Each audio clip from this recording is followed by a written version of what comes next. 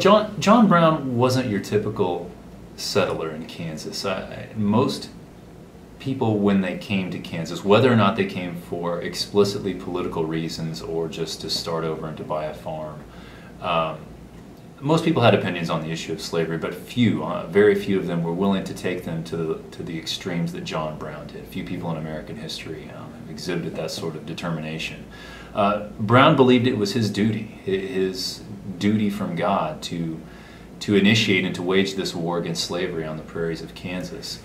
And he's one of the most interesting and most divisive figures in American history. I don't believe John Brown wasn't a crazy man, but he was willing to go places where virtually no other white American was willing to go at that point.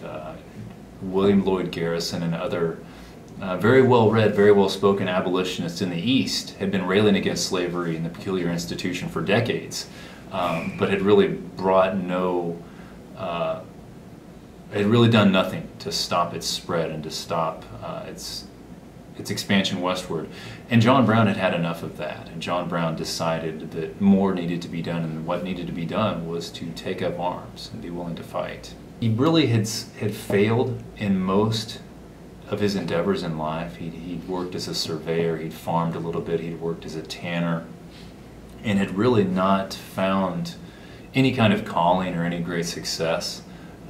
But he had this conviction and this faith, and his anti-slavery convictions and his faith sort of nurtured one another until he reaches this point after the sack of Lawrence that something had to be done.